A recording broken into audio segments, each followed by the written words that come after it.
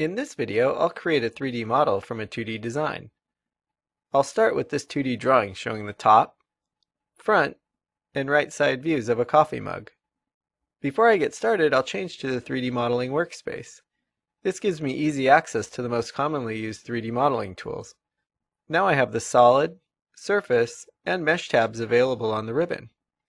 Because 3D objects are easier to create in an isometric view, I'll select Southwest Isometric from the Viewport Label menus.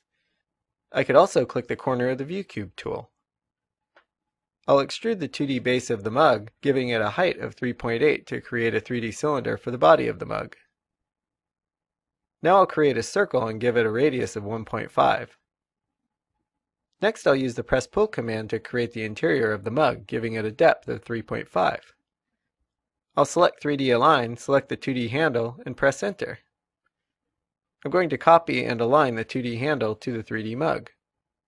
I'll select two base points along the center line of the 2D mug. I'll press Enter to continue through the third base point. Now I'll select two destination points along the center line of the 3D mug to rotate the handle. For the third destination point, I'll use the quadrant object snap to locate the handle to the mug. To complete the handle, I'll select Sweep to sweep the profile of the handle along the 2D path.